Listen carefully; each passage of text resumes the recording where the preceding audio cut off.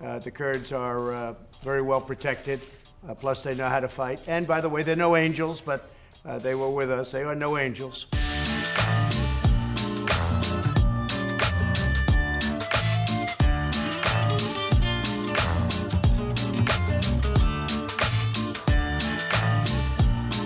We're not going to be fighting. We don't want to fight anyway. I don't think there's any reason to, from the United States standpoint. Now, as to Syria wanting to take back their land, that's a whole different story. If Syria wants to fight for their land, that's up to Turkey and Syria, as it has been for hundreds of years. They've been fighting, and the Kurds have been fighting for hundreds of years. That whole mess.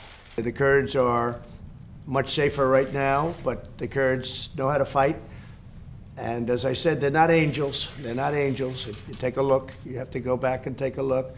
It's been going along for a long time. Syria may have some help with Russia, and that's fine. It's a lot of sand. They've got a lot of sand over there, so there's a lot of sand that they can play with.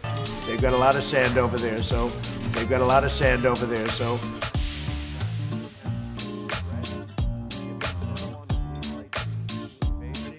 The thing that's common is that everybody hates ISIS.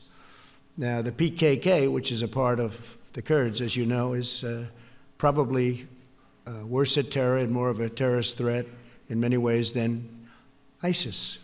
So it's a very semi-complicated, not too complicated if you're smart, but it's a semi-complicated problem. And I think it's a problem that we have very nicely under control. We have